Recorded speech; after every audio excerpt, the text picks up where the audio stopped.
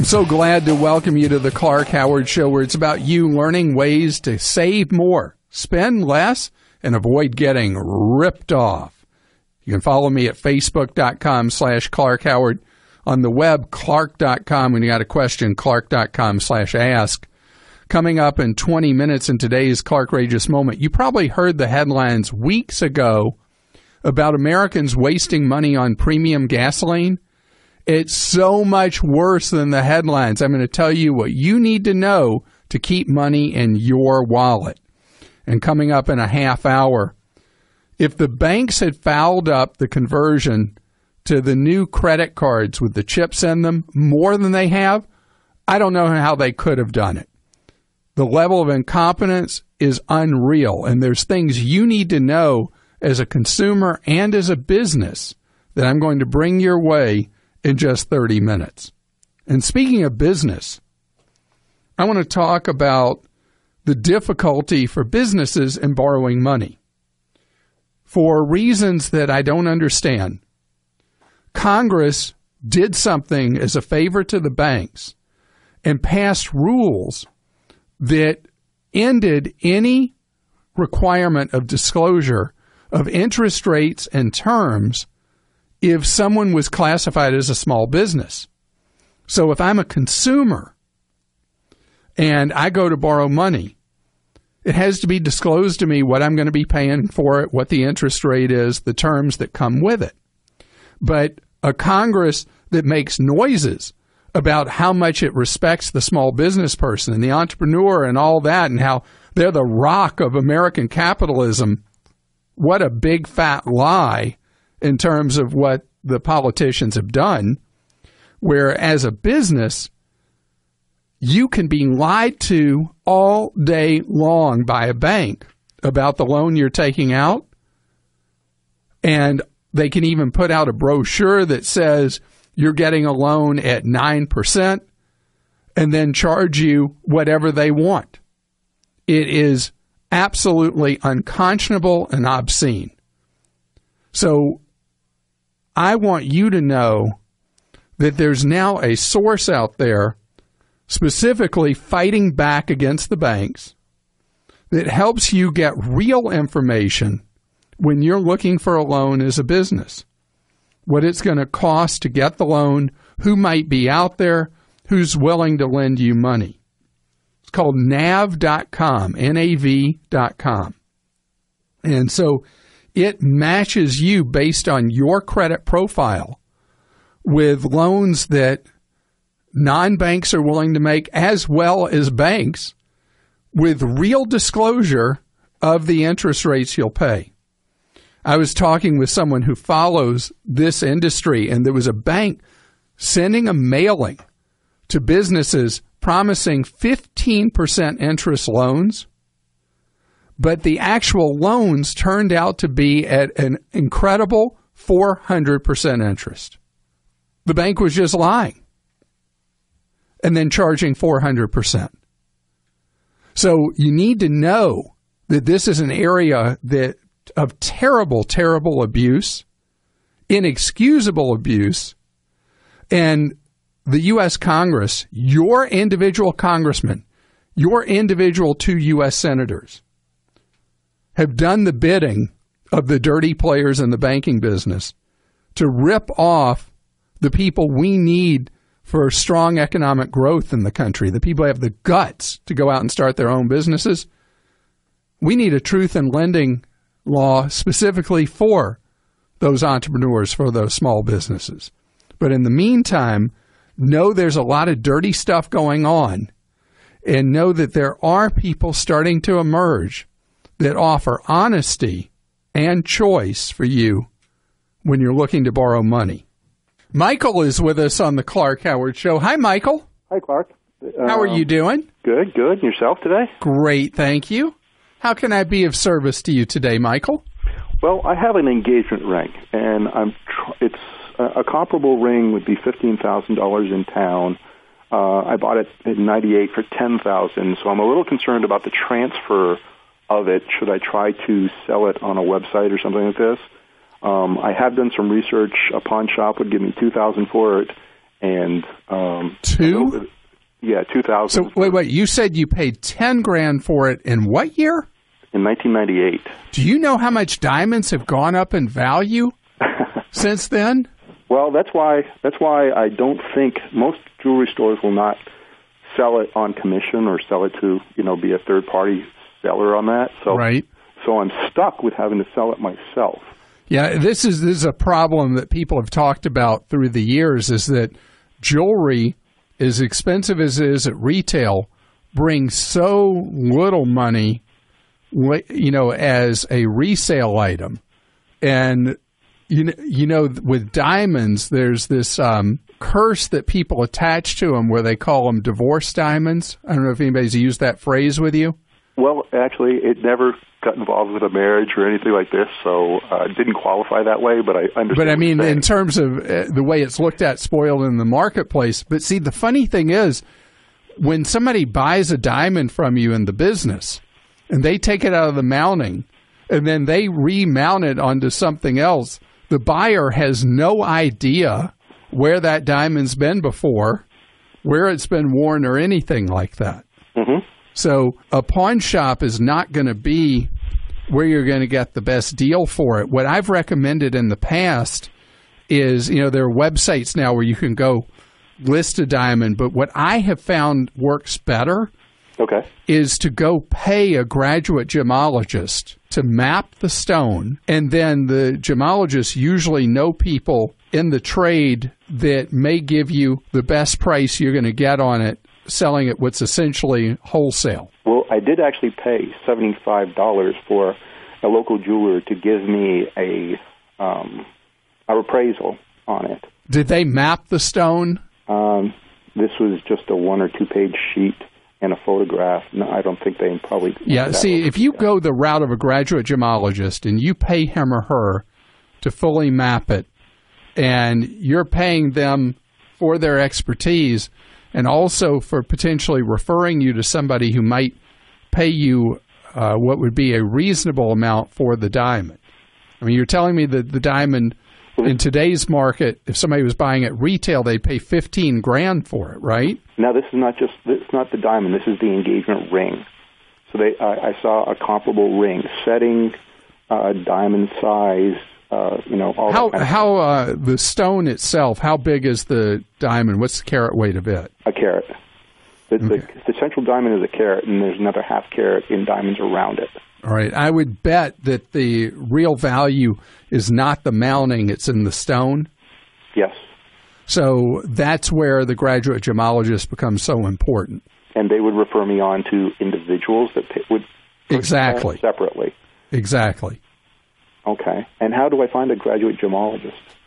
There is a trade association of graduate gemologists, and so you should be able to find one that's local. You could probably even Google graduate gemologists and put in your local area and find people that you could hire. Okay. Because remember, then they are working for you on your behalf. Okay. Because they're doing the work of mapping the stone and coming up with a true, real value for the stone, because that's the heart of where the value is going to be.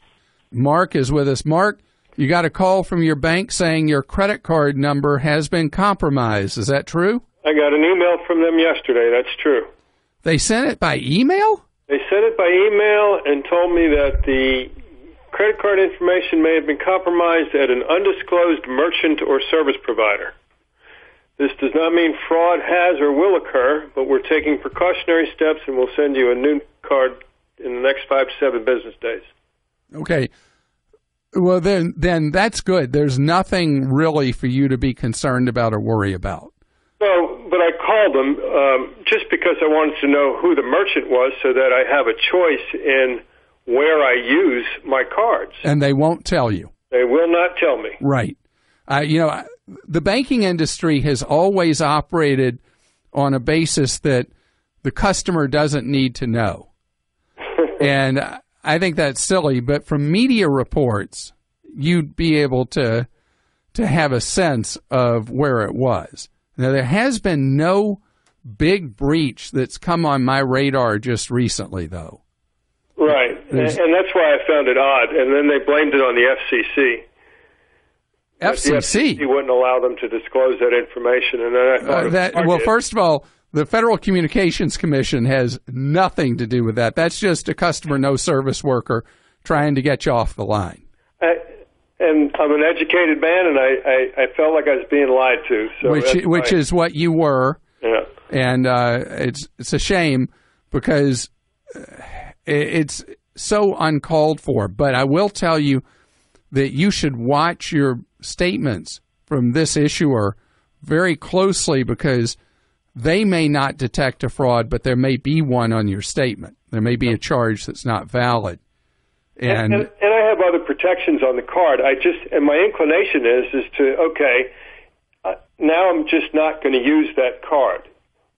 Well, if the card is a card that's been good for you, has decent rewards or good terms, the fact they're issuing you a new card, they're being proactive about it, is enough. I don't think you need to be worried or concerned about using the card with the new 16-digit number. I think you can feel fine doing that. The real question is, with them being such a stonewaller about a simple question you asked, do you really still want to do business with them for that reason? Terry is with us. Terry, you would love to have perfect vision, wouldn't you? Oh, yes. So what are you thinking of doing? Well, I got this email, and I've kind of felt that it was probably a scam, but I thought at one time I heard you say something about this, so I just figured I'd give you a call on it and to verify. It's one of these things where you pay for a program where they give you some kind of eye exercises that after a fairly short period of time, a couple of weeks, that your eyesight's supposed to improve. Yeah, the one that I talked about before is Glasses Off, which is an app for iPhones and Androids, and it's free for a couple of weeks. And then after you do that, you pay roughly $60 to have it. And it's something that that people in medicine who've studied it say it can work for you not having to wear reading glasses anymore. The Glasses Off works for your close-up vision. You're farsighted. And it's an that's app. What I am, but this isn't the same program. This is there are several infomercials running right now for different programs that supposedly claim that they will be able to cure your need for glasses. And there's nothing I've seen that says independently, scientifically, that any of them necessarily work. People who buy the program, some will say, hey, it was the greatest thing ever. Others say, this was a complete ripoff and waste of my money. The only one I know that has been tested independently is the app Glasses Off. But it's a lot of work to use that one. So with any of these things, you're buying them on faith that you're going to be able to make it work for you. And a lot of these things tend to be in the range of $30, $40, $50. So it's some time on your part and generally not an enormous amount of money to see if it can work for you. You know, it's funny because I hate wearing glasses, but I haven't been motivated enough to try any of these things yet. Well, I'm sort of in the same shoes you're in. Yeah, so it wouldn't be if you felt ripped off by it, at least it would be not an enormous ripoff. And if it worked, well, you'd be a believer. It's time for today's Clark-rageous moment. And today, we're going to talk about something you may have heard weeks ago. It was a report from AAA about how much money people are wasting buying premium gasoline who don't need to. Let me tell you, it's much worse than what you heard. And that's why it's today's Clark-rageous moment. Scams, ripoffs, outrages. It's a Clark-rageous moment. So not only are you putting yourself into wasteful mode when you go and spend 30, 40 extra cents per gallon buying premium gas, for a car that calls, or a truck or SUV that calls for regular, but you're not getting any advantage from it at all. There are even circumstances where you could cause slight harm to your car by putting premium in it when it's designed to run on regular. And that was what was reported weeks ago. But I want to tell you something else that is not really ever widely reported. Both Consumer Reports and Porsche have said that even vehicles that call for premium gasoline will run fine on regular. The reason is that gasoline octane and quality varies all over the world. And since automakers have to sell in a worldwide market, you will likely find that a car that calls for premium will be 100% okay running on regular. The exception would be very old cars. If you have a classic car that needs what we used to call high octane, you want to put premium in it. But otherwise, regular unleaded will be just fine. My wife has a car that is a toy for her that calls for running on premium, and she always has me fill it up. I don't know if she knows. I always fill it up with regular. Don't tell her, because I'm saving so much money. And the car is screaming fast and runs just fine. Don't waste your money. Research has shown that sitting all day is bad for your health. But standing all day really isn't that much better for you. That's why it's so exciting to know that with Veridesk's height-adjustable standing desk solutions, you can stand when you want to and sit when you need to. Veridesk converts your existing desk or cubicle to a sit-stand workstation, and it allows you to raise from a seated to standing position in just seconds. It ships fully assembled, so there's no Allen wrenches or screwdrivers required. You just pull it out of the box, you put it right there on your desk. There's no installation or fastening required. By using a Veridesk sit-stand desk, you make health and fitness a part of your workday, instead of just something that you do before or after work. You'll be more productive, you'll have less back pain, you'll have better energy, and it's likely to boost your metabolism. Plus, they've got different models you can choose from. So there's a Veridesk that will fit in your workspace, whether it's at home, the office, a corner office, a cubicle, a corner, even a full desk replacement. And they're all affordable. The models start at just $175. And here's the really cool part. If you're not sure the Veridesk is right for you, they have a 30-day risk-free guarantee, which lets you try it out in your home or office. And if you decide it's not for you, they'll arrange to pick it up. You don't have to do anything. To read the amazing reviews and find the model that's right for you, just go to Veridesk.com. That's V-A-R-I desk.com. Veridesk.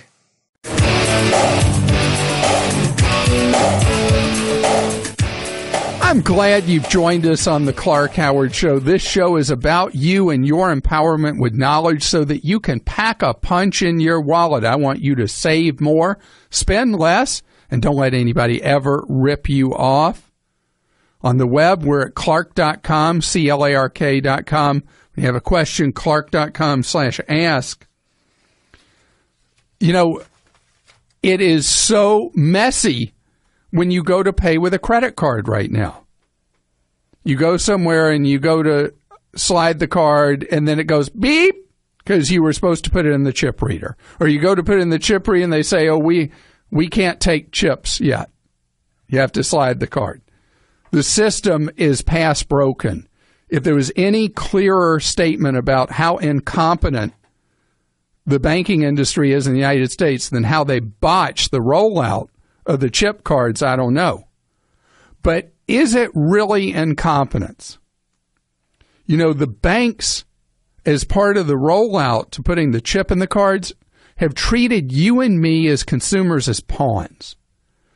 Because what they were really doing was trying to shift the liability for phony charges and stolen cards that were used illegally from the bank to the merchant. And so they issued merchant regulations that if a merchant was not set up for the chip cards, then the merchant would be liable for all bogus charges, if the merchant was set up for chip cards, then the liability stayed with the bank. Well, see, the con in that is that the banks have been dragging their feet on certifying the chip card readers that retailers and restaurants have been putting in. And so the banks have been behaving as badly as they possibly could on this. So much so that if you didn't have enough to worry about as a business, Business Week reports there are servicing groups that have popped up all over America that they call chip card ninjas. That's not a business name. That's just a generic term. That come into a business and know how to fight with the banks that are stonewalling, certifying a business so they'll be certified as chip compliant. I just want to know, where are the banking regulators? You know, we've had so much corruption and illegality at the banks. The Wells Fargo story just gets worse and worse by the day. And we had all the scandals involving the banks last decade. Nobody ever went to prison. And you and me as taxpayers had to bail them out with $8.5 trillion. And our reward is the banks are still misbehaving. The reality is we are the only country not doing the chip conversion right in the first place. Because the only effective way of truly implementing the chip is if you also have to enter a secret code.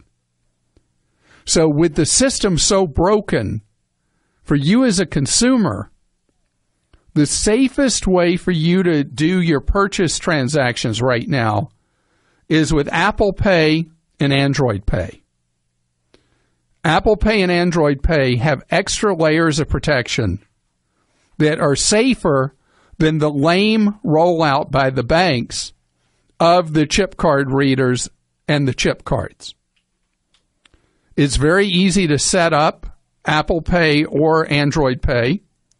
The only difference being which your phone you're on. Samsung has a version too, but I think it's better to use the Android or the Apple. You set it up, and then depending on your phone, either with a fingerprint reader or with a secret code, it authorizes your phone to be the payment source. And now more and more places you'll see the signs that say they take Android Pay and Apple Pay. And you're able to pay right on the spot using a technology called NFC, Near Field Communication. And it issues a code that does nothing for the criminals. So if you are looking to pay as securely as possible, in today's tech, the safest way is to let your smartphone do the paying. But do not use an unlock code like 1234 or anything like that, 9876, because the criminal, if your phone falls in the wrong hands, your criminal would punch in the most commonly used PIN codes, and then they've got free reign, just as if they'd stolen your credit card. They'd be able to use your phone with Apple Pay or Android Pay to buy stuff. So protect your security with your phone, and you have a better payment platform. Jeanette joins us on the Clark Howard Show. Jeanette, how are you doing? Good, thank you. How are you? Great. So how can I serve you, Jeanette? Yes, I have a question regarding the Roth IRA. I don't know where to go or where to start. Okay. Well, first, you thrill me that you want to open a Roth. And how much money are you starting your Roth with? That's the other question. I wanted to know that I know there's a limit, and I was wondering if I can start with that limit to put that amount. Yes, the limit is $5,500, except for people who are 50 and older, it's $6,500.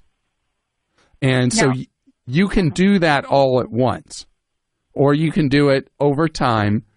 A lot of the choices that I recommend for a Roth require $1,000 to get started. Okay. And are you okay with $1,000? Yes. Okay. So I'm going to give you my easiest, simplest choice, and then we'll talk about other options, okay? Okay. My favorite, simplest choice to get cooking with a Roth is to go to Vanguard. You ever heard of Vanguard, the big investment company?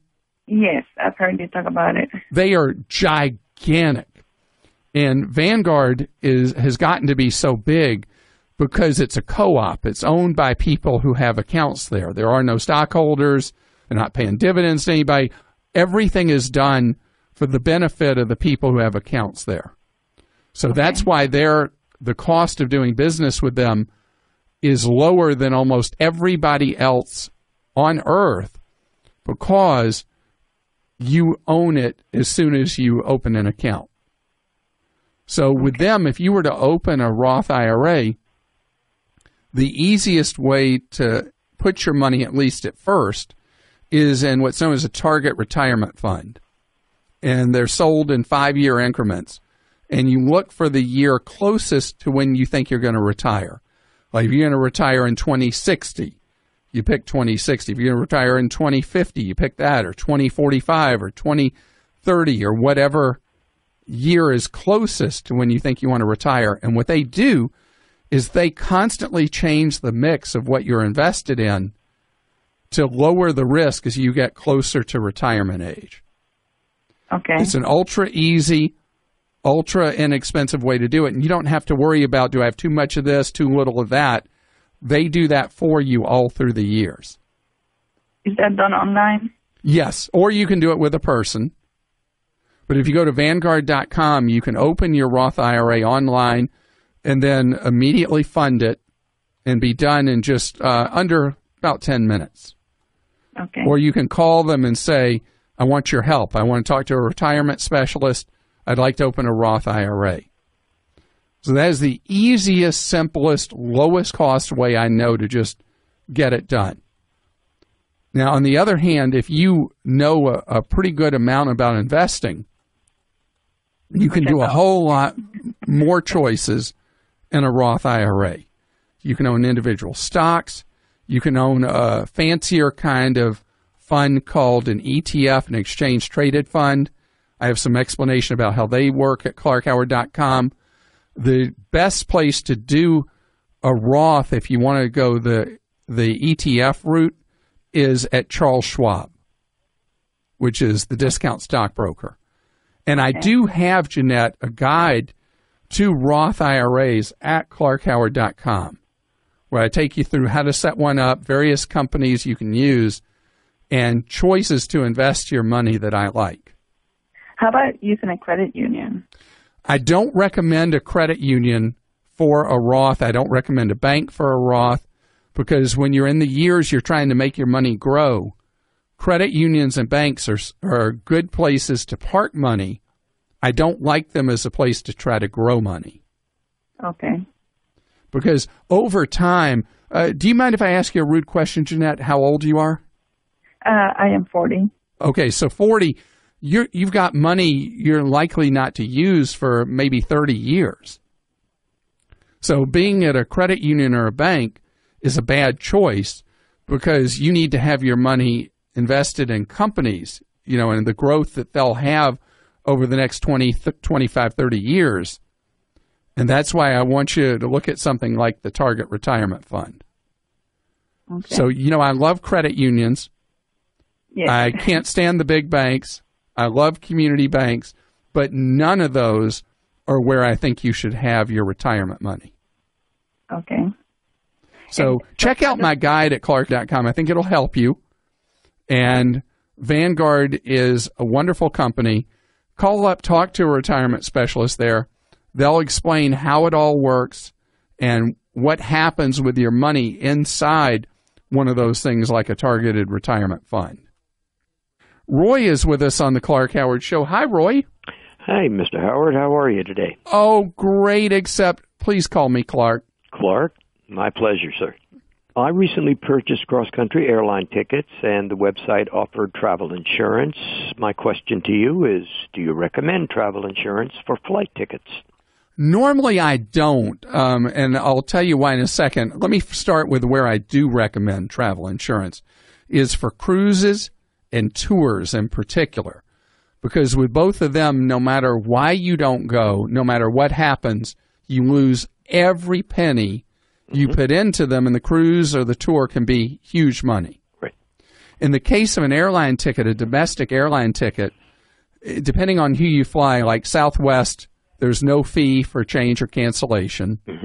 And depending on the airline north from Southwest, it can end up being huge. Like you go with one of the three full fare airlines, Delta, American, and United. If I remember right, it's $200 for change or cancellation. Right. So your risk is $200. That's the worst scenario it could be. How much are the tickets you're looking at cross country? There's be two of us, and it was over $1,300, just slightly over $1,300. It's during a holiday period. Yeah, I was going to say that's a pretty pricey. I know. Coast to coast ticket. Well, so, the matriarch of our family is turning 90. Wow. She used to be my babysitter, and we've got to celebrate hanging in there. That's great. She's an amazing woman. So your risk is $200 of the $650 per ticket. Right. The remainder becomes money that's like a gift certificate that you can use for travel within a year. So the cost of insuring that ticket, if you go shop online, will be about $30. Is that about what you saw as the offer? No, their offering was almost $90. It was $89 and change for both tickets. Yes, I was talking about $30 a piece. Okay, so about $60 would be a good fair market price for that. So you're spending $30 some odd dollars, let's say, if you shop it around. Right. Or with what you were offered, $45 to insure $200. More or less, yeah. Yeah. Okay. And so that ratio is not a good one. Yeah, that's the way I looked at it, and that's also why I tried to communicate with you to hear your assessment. Yeah, and so you have to decide, is that a gamble for you? Or are you willing to take the hit of $155 extra per ticket? Yes, yeah, and at this point, unless something dramatic happens, I am. Yeah. And that's why I love for people, when there is a situation where you're worried about that if you can fly Southwest on the route you're going, do Southwest, because then you avoid even having to worry about the fee. Yeah, this was not a convenient airline given I'm going cross country from the West Coast to the East Coast, and limited amount of time. Did not, I don't know about you, but I'm not crazy about spending time in airports. Well, my wife will tell you that there's something very wrong with me because I love being in airports, love touring them, love wandering around them. I guess that makes me a freak, huh? Follow me at facebook.com/Clark Howard. Our web address, clark.com. When you got a question for me, go clark.com/ask. Mary is with us on the Clark Howard Show. Hi, Mary. Hi, Clark. Thank you so much for taking my call. It's truly an honor for me to speak with you today. Well, you're kind. It's great to have you here. Okay, so here's my question. When to accept an offer from an auto insurance company on the total loss of one of our vehicles? Was anybody hurt? No one was hurt, which thank is goodness. the best thing. Yes. That's the greatest thing. All right, so the car was really hurt. So is it a question where the insurer says the car's totaled and you're like, doesn't seem totaled to me? That is questionable. It is. We've tried to follow your advice and drive our cars for as long as we can. This happened to be a car that was over 10 years old. And when our children started driving, my husband bought a new car and we let them use that car. But it's been maintained, one owner, never been in a crash before this. All right. So it doesn't I will tell you, a car that's older than 6 years, it doesn't even have to be in very much of a wreck before it's totaled. Correct. That's what we're finding, and we knew that we weren't expecting to get a lot for it, but we were very surprised at the offer that we received from the insurance company. Oh, well, let me tell you, the offer you received for the vehicle may not be anywhere close to what it's worth. Normally, it's common that an insurer will offer you about 70% of what the real value of the vehicle is. And that's right, what we're thinking, yes. So here's what you have to do. You have to come up with, doing independent research, what is fair market value for the 10-year-old vehicle. And and you tell them, no, we've done this research. This is really what it's worth.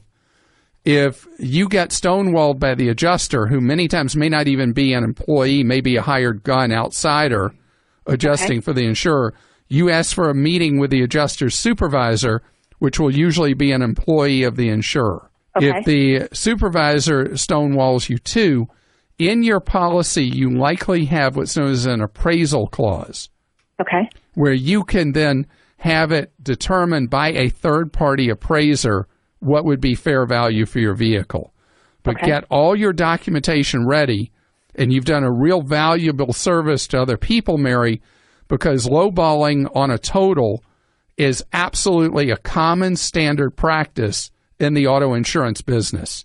You know, when you're going to buy a car, pricing information is great and necessary, but there's more to doing it than just the price. There's the actual buying experience. If you want to enjoy a better one, you should go to a True Car certified dealer. They're there to help you find the car that you want, and they're also what make True Car unique. With True Car, you can connect with a local certified dealer that you choose, so you can lock in a guaranteed savings off the MSRP and enjoy a totally better buying experience. And by better, they also mean faster. Over 2 million cars have already been sold to True Car users who have visited their True Car certified dealer. And there are over 11,000 True Car certified dealers nationwide, so it's probably pretty easy to find one near you.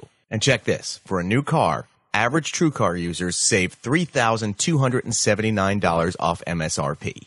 All right, so you're probably wondering, how do I do this? It's easy. Just go to TrueCar.com or, right there on your phone, download the True Car app. You can find the car you want, see the True Car pricing curve, which shows you what other people in your area paid for the same car, and that way you can know you're getting a good price and feel confident. Then you'll get a guaranteed savings certificate from the True Car certified dealer. Go to the dealer, and your guaranteed savings off MSRP will be honored, and you enjoy a quick, easy experience.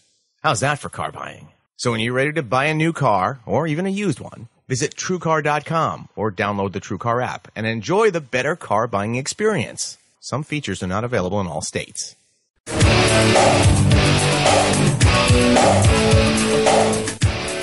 So glad you're with us on the Clank Howard Show, where it's about you learning ways to keep more of what you make. Coming up in just 30 minutes, if you like to travel but you have trouble keeping track of all your plans, I have a new ready-made, easy way for you to track your travel and know what you got coming up. I'm going to talk right now, and if it didn't say our web address, clark.com, when you have a question, clark.com/ask. I was as guilty as anybody else in the media talking about how all the technology emerging, like if you think about 10 years ago with tablets, was going to lead us to using a whole lot less paper. And like everybody else who said stuff like that, I was wrong. It didn't happen. The amount of paper in use kept going up and up and up. And it's because probably people like me, I'm a baby boomer. We grew up on paper. We feel safe with paper records. And think about me. I'm the one who says, don't get e-statements for your bank accounts. Don't get e-statements for your 401k. You got to be careful getting an e-statement for a cell phone, because we don't analyze what's on an e-statement. We don't really look through line item by line item like we can so much more easily with a paper statement. So I still have my affinity for paper. And the use of paper continued to go up until it didn't. And the reason now seems to be because millennials think it's idiotic to print anything out. And when I fly almost every week, and I know I can have my boarding pass on my phone, and I do it sometimes. But I watch who presents paper and who presents their phone. And generally, the younger somebody is, the more likely it is they present their phone as a boarding pass instead of a piece of paper. And so this is a trend that's going to continue. and you look at the numbers, I saw a chart on MarketWatch's website about how the use of paper is going down, down, down, year by year by year, as people do convert to doing everything electronically and not using paper. So now I'm going to bring you full circle. If you are someone who despises paper, know that printed out copies of things do have a place, do have a role. I'll give you an example.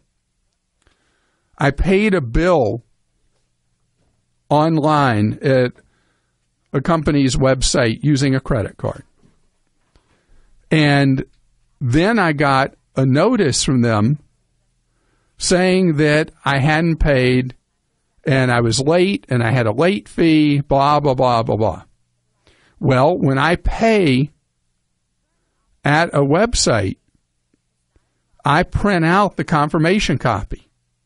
I was able to go straight to my bills paid file, pull that out, call them, give them a transaction code, and got my credit, which was a significant credit.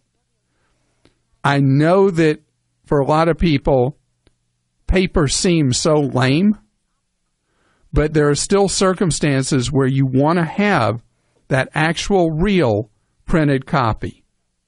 Follow me at facebook.com/Clark Howard. Our web address, clark.com. When you got a question for me, go clark.com/ask. Hi, Mary Beth. Hi, how are you? Great, thank you. How can I serve you? I want to know, how do you know at what point to cut your losses on a used car and get rid of it and start over versus get a car fixed? Okay, so there's an expression that is an old expression from the carpet business, that people get tired of carpet before it uglies out on them. Uh-huh. And with cars, we often get tired of cars before they're really at a point that they're a mess for us. But you're asking a question about a car that makes you want to pull your hair out, right? Well, it's a great car. We bought it new, so I know the history of the car. I know we've kept it up to date on all the oil changes and all that kind of thing. But the car is 7 years old. It has 110,000 miles on it. That makes it, that 110,000 miles in 7 years makes a car kind of like a late teenager today. Yeah. Because cars are lasting so long now. The average car on the road is nearly 12 years old now, and 110,000 miles by today's standards is not really considered to be a lot for a car. Right, but talk to me agree. about the repairs. What are you facing? The transmission's out on the car. Yuck. And we researched it a lot about this year model, and I guess apparently this is a common occurrence that happens, anywhere between 50 and 250,000 miles. It's kind of iffy. And so, what's it going to cost you to fix the transmission? Bottom line, around $2,500. And the value of that car, though, is probably around $6,000 still? $4,800. $4,800. All right, even at $4,800, it would make sense for you to fix the transmission and keep driving it for a number of months or years. See, if you dump a car that has a non-working transmission, whoever you trade it into or sell it to, they're going to discount it perhaps even more than that $2,500 cost, because they not only have the cost to repair, they have the aggravation of the repair. So in the scenario you paint, Mary Beth, with the value of the car being roughly double the cost of the repair, right, it would absolutely make sense to fix it and drive it. If you drive it for another year, you've way made out on doing that repair. And even at 6 months, you paid out on doing it. I like to keep the cars so to the point where you have to sell them by the pound to get rid of it. Yeah. So I would do the repair and then hope that that's the only giant repair you'll face for a long time to come, because that is, the car is having, I'm going to have to say it's past a late teenager. It's having a midlife crisis, really, having the transmission blown so young. But worth it to take care of it. And if you look to see if there's any what are known as service bulletins where you might be able to get an accommodation on part of the cost of the repair. Mm-hmm. You have? No, I have not. All right. I want you to start poking around on the web. One place you should look is the Center for Auto Safety website, which I think is autosafety.org, that has message boards where people post records of defects on cars. Yeah. Okay. Autosafety.org. And you want to see if people are getting partial reimbursement from the manufacturer because of premature wear of a defective part. Okay. And maybe $2,500 turns out to be the ceiling on that repair, and you're able to get it down a fair amount with a manufacturer accommodation. If you do find, in fact, there's a clear pattern with this vehicle, and you can get some money from them. But no, that car is not ready to be dumped yet. We're going to talk with Dee now on the Clark Howard Show. Hi, Dee. Hi there. How are you? I'm great. Thank you for taking time for me today. Certainly. Well, I recently heard a radio ad about an organization that helps educate people about online trading, And the kind of initial pitch is you can attend a free half-day seminar, which I went to, and then there's tons of pressure to sign up for a 3-day orientation, and if you don't sign up on the spot, it's more expensive. Yeah, you get a great discount for that. And then if you and by the way, do you know that not only do they charge you for the 3-day, in the 3-day, very much of the time is spent pitching you on a much more expensive ongoing payment plan that you pay them for. Which I anticipate that, but Clark, my question is, do they teach? I mean, they pitch this patented method, and they're the only people out there that have a patent. So the deal is, ever get an ROI? From that? Dee, I don't believe in high frequency trading at all. It's as opposite my philosophies about investing there could possibly be. There are a very small number of people who are very, very experienced and generally trained at the hands of big Wall Street houses where they worked for a number of years till they went on their own, who have made money with very high-frequency trading strategies, and it's not my thing. And what I don't believe, and this would be something, if it really is so great, they wouldn't high pressure you, right? That's what I'm thinking. Yeah.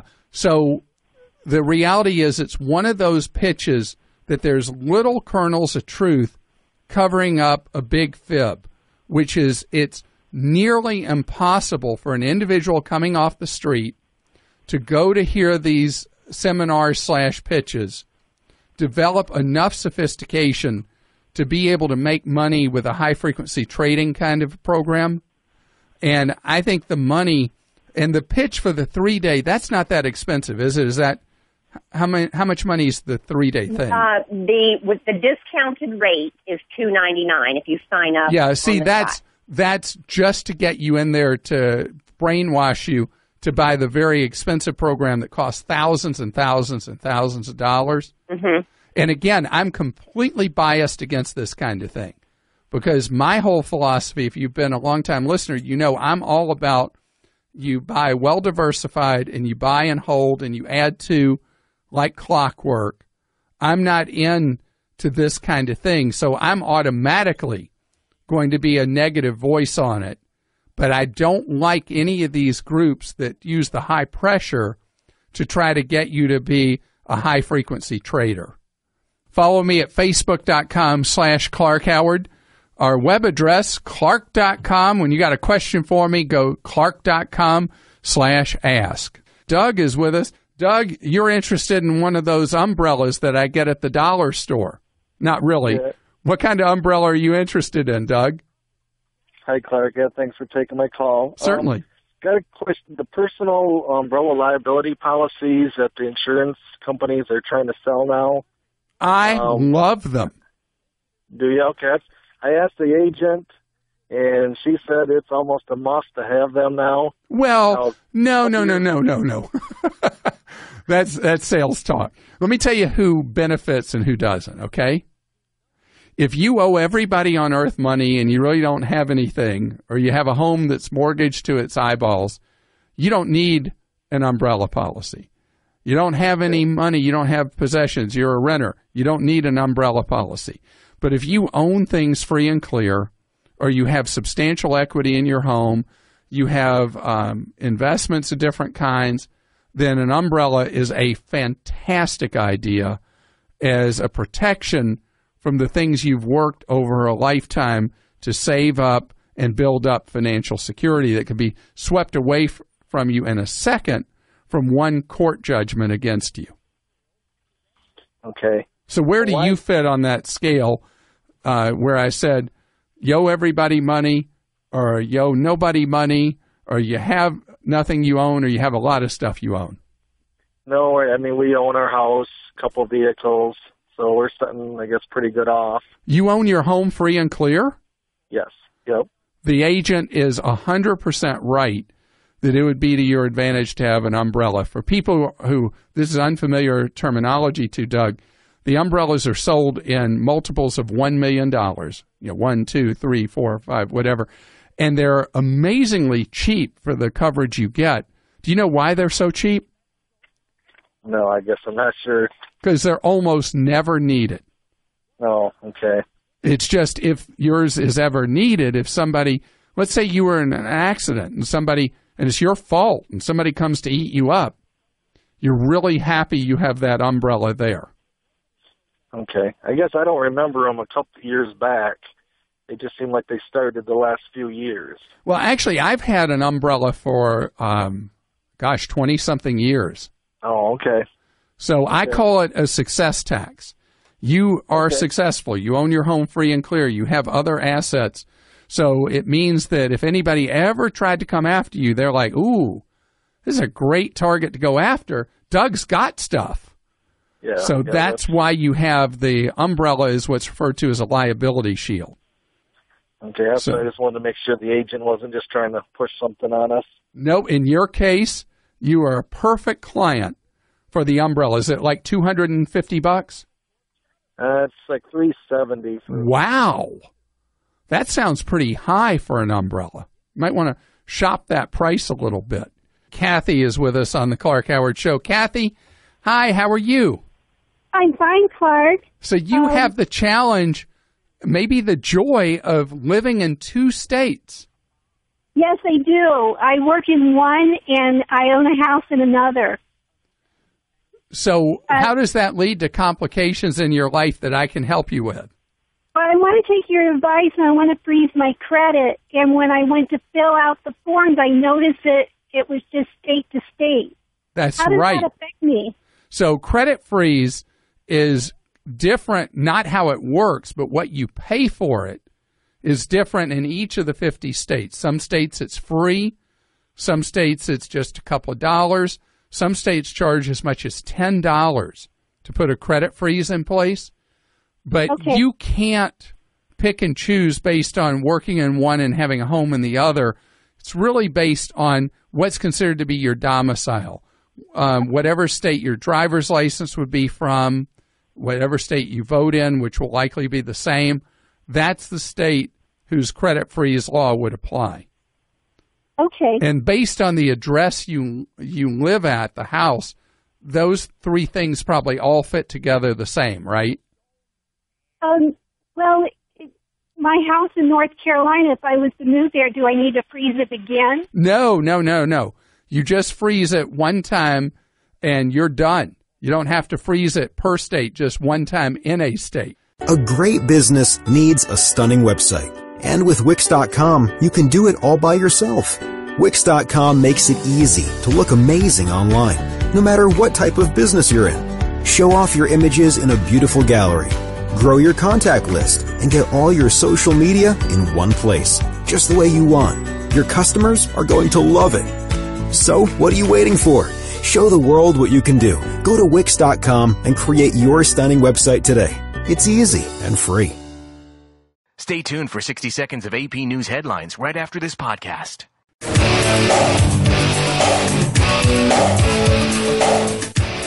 Glad you're with us on the Clank Howard Show, where you learn ways to save more and spend less, and don't let anyone ever rip you off.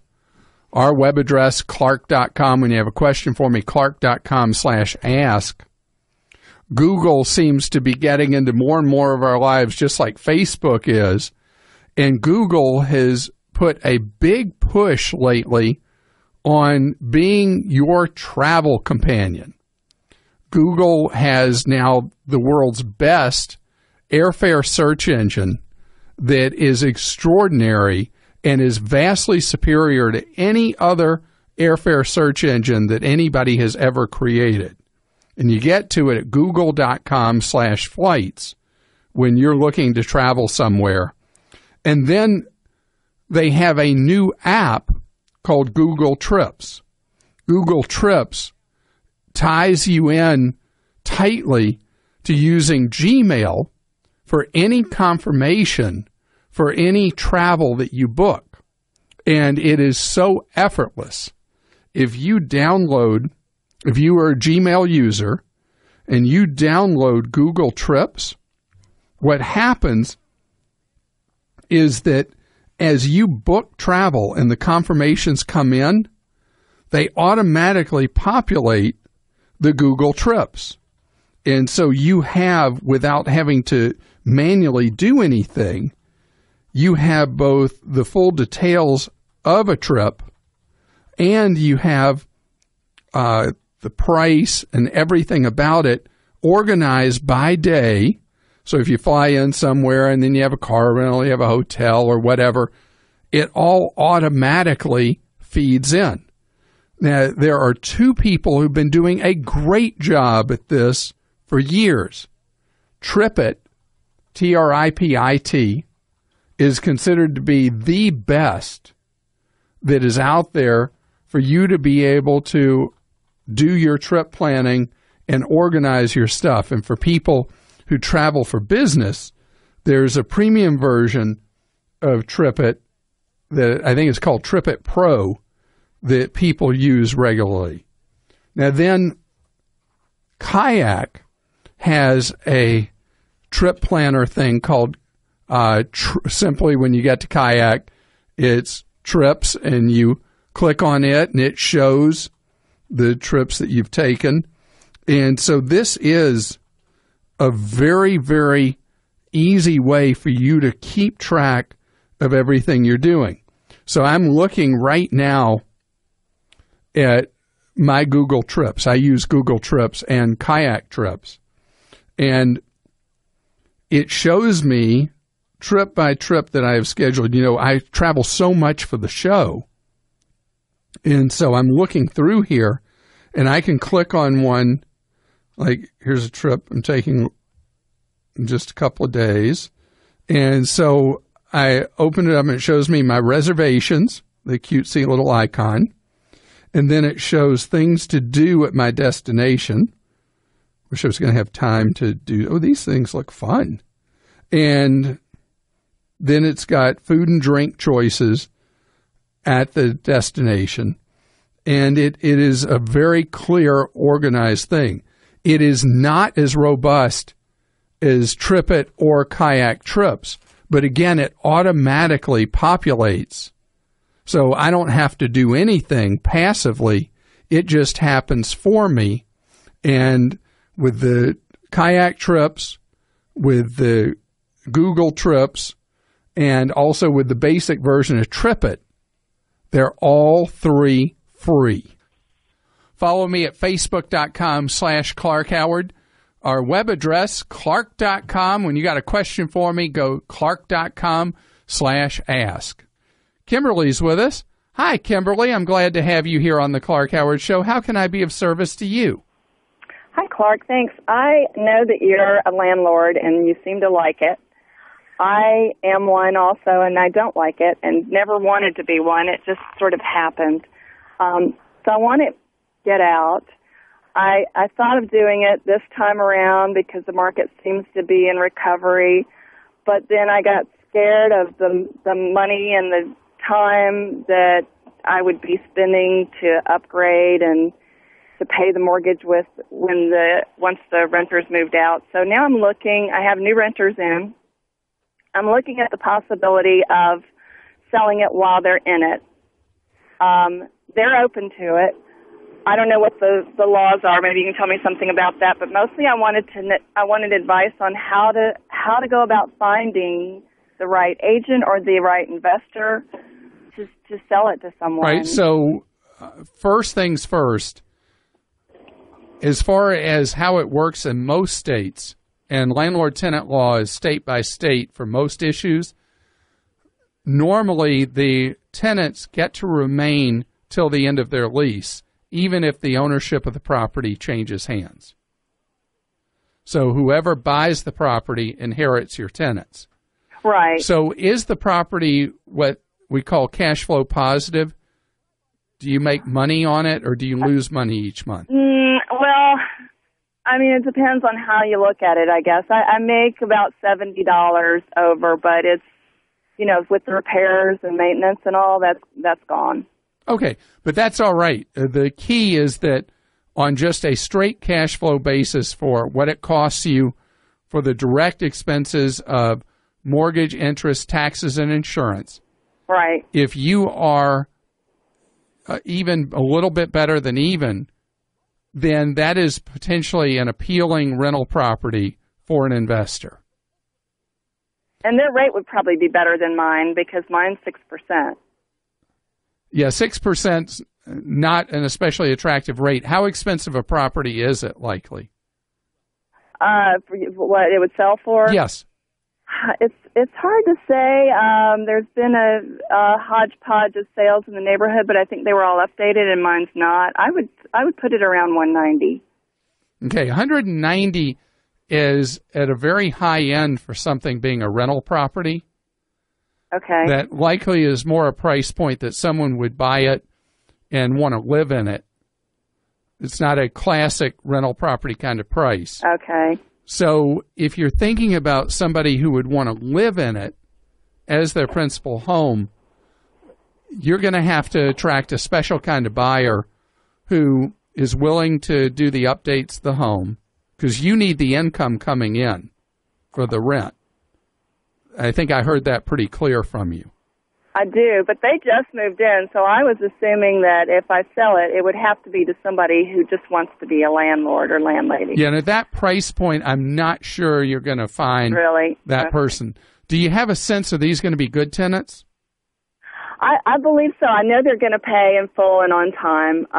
Then I'll tell you, I know this sounds crazy. You're already burnt out from being a landlord. You didn't want to be one in the first place. Right. But maybe these are going to be the dream tenants that are going to make it a whole better experience. Well, it hasn't been as much the tenants as the time dealing with contractors, and they give you these 3-hour windows, and then they don't show up during that time. And I don't have a job where I can just walk out of the building. What about offering a discount to the tenants if they meet a contractor or a repair person? So that it takes the burden off you. Yeah. I hadn't thought about that.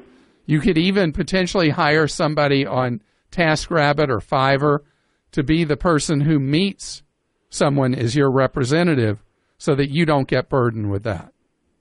On Fiverr? Fiverr, F-I-V-V-E-R. Okay. Is that right? F-I-V-E-R-R? Yeah. F-I-V-E-R-R. It's where you pay somebody a little, somebody who has time on his or her hands, you pay them some money to do things for you. TaskRabbit is the same kind of idea. TaskRabbit? There are a number of these available. And so you try to remove some of the time burdens from you for things like they're going to be there between, the inevitable 2 and 4, and they call at 4 and they say they'll be there at 6. Everybody's been through that.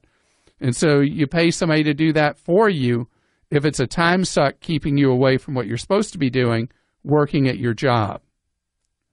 Beth is with us on the Clark Howard Show. Hi, Beth. Hi, Clark. Beth, what's going on?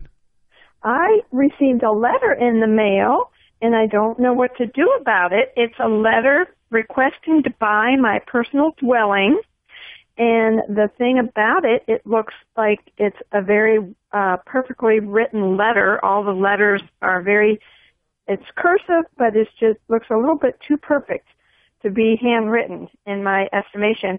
But the thing of it is, I have a home very similar to mine on my street that is for sale. Mine is not for sale. As far as I know, the person across the street who also has a house like mine did not receive one of these letters. Oh, okay. And they have. All right, let me help you on that, okay? Okay. There are speculators who are out there trying to buy. They have their profile of what kind of home they're trying to buy. And did they say that they would pay cash and close in under 3 weeks or something like that? Uh-huh. Yeah. So that's just somebody who is an investor, who's a cash buyer, who has sent that letter. It may look handwritten. I think you're right. It's probably computer generated. They may have sent that letter to many, many people looking for people who just want out and will take a lowball price to make it easy. Oh, okay. So this is not somebody coming to you to offer you top dollar for your home.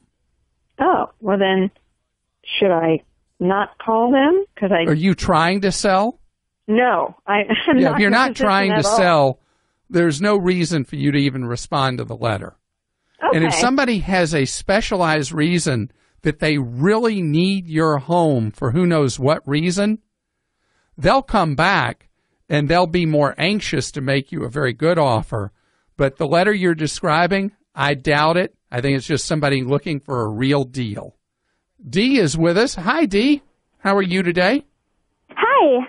Hi, good. Clark, thanks for taking my call. My pleasure. You have a car question for me. Yes, we actually bought a car yesterday, and I have two questions for you. There's two options right now for us to pay the car. Either we can pay it as cash or send them a check, or we're thinking of playing a more riskier way that we're going to finance it through our federal union, which gives a 1.49% interest rate. At the same time, do a CD deposit at 3%. So we're not losing any money by the end of the year, but we're just going to build credit.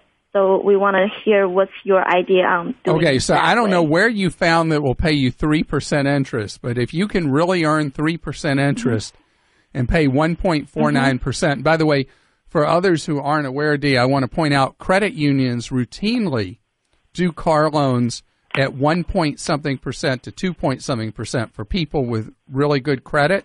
Right. You obviously have great credit. Okay. So if your credit's already good enough that you qualify for a 1.49% rate, I don't know that you need to complicate your life with doing the car loan and then the CD. Cash makes it so easy. You just own it. You don't have to worry about it. Right. And it's done. And the only thing I'd say is, again, how did you find a 3% interest rate? Because I don't know anybody paying that right now. It's actually a fast enrollment CD, but has a limit of $3,000 for the first year for 3%.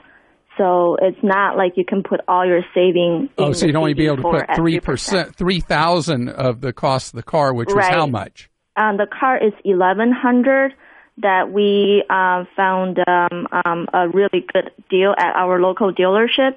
So after tax and everything comes out to $11,000. $11,000 car. If you're sitting with cash and you don't need the cash, just buy the thing. Mm-hmm. Don't bother with a loan of any kind. I think just a lot of times with money, keeping it simple works great, and just own it. Because obviously, if your credit union will write you at 1.49%, you don't need to improve your credit score. Welcome back to the Clank Howard Show. For over a year now, our producer Kim's been bringing you stories on love, inspirational stories in our Empowerment Zone segments. It's been really fun, and I've loved the opportunity to share the success stories on the air with you. Well, now, Kim, you're going to take your storytelling skills to a new level. And I'm so happy to share with you that the Empowerment Zone is now a full-length podcast at Clark.com. So, Kim, what can people expect in this long-form environment you're going to do? Well, the Empowerment Zone podcast is a little different than the smaller segments that I was doing more because each story is going to be told from multiple points of view. It gives you a chance to really dive in and tell some super interesting tales. You'll be hearing from entrepreneurs, philanthropists, people with really unique jobs that you never even knew existed. And most importantly, you'll hear stories from people empowering themselves and others. So for the debut episode, I decided to talk to the most empowering guy I know, you. Really? You couldn't find anybody else? I thought it was a pretty good fit. Well, it was really interesting with the questions you were asking me about forever ago, because the truth is all our memories are subject in our brains to revision. So how close were the things I shared with you to what other people shared with you? Am I like... Is my memory going one direction and people you talk to completely different? They were all definitely steering down the same path, but it is funny. Some details definitely varied a little bit. But I thought it was super fun to talk to you. And for as long as I've known you, I still learned things about you that I had never learned before. For example, this story. Here's a clip from the upcoming podcast. And one day on the way to class, I was confronted by two football players who were like twice my size. And one of them picked me up like in a cartoon, picked me up and put me against a wall and said that pretty much that I was going to be crunched into little bits. I'm really cleaning this up if I didn't back off. And I remember squealing in a very high, frightened voice, "I will not be intimidated." Kim, I can't believe you used that clip. It was my favorite. It was my favorite. But it's one of the worst decisions I can remember making as a young person. But how honest is that, right? Well, people, you can hear more about that, and I'm really excited to be able to share more about the Clark that we all know and love. All right, well, check out our new podcast, The Empowerment Zone, at clark.com/empowerment zone. You can download it there, stream it. You can, of course, subscribe to it on Google Play, iTunes, Stitcher, wherever your favorite podcasting place would be. Thanks for listening to the Clark Howard Podcast. Download new episodes every Monday through Friday at podcastone.com. That's podcastone.com. Stay tuned for the latest AP News headlines from Podcast One, right after this. Update. I'm Carlotta Bradley. Hurricane Matthew has caused record flooding in North Carolina and Georgia. In South Carolina, driver Russell Paget was stranded on Interstate 95 for more than 5 hours. We're stuck. There's nothing I can do. I'm stuck here. He says he thought he would be able to drive through high water like others, but he stalled out instead. My pipe is as high as theirs are. What I didn't take into account was my engine is slightly lower than theirs. And I paid the price. AP correspondent Diane Kepley reports storm losses could be in the billions. Early estimates from insurance companies and consumer groups peg the losses at $6 billion or more. About 90% of those insurance losses from Florida to the Carolinas are anticipated to be the result of wind damage and storm surge. The National Hurricane Center says the storm is expected to continue to weaken as it moves north from the Carolinas. AP Update. I'm Carlotta Bradley.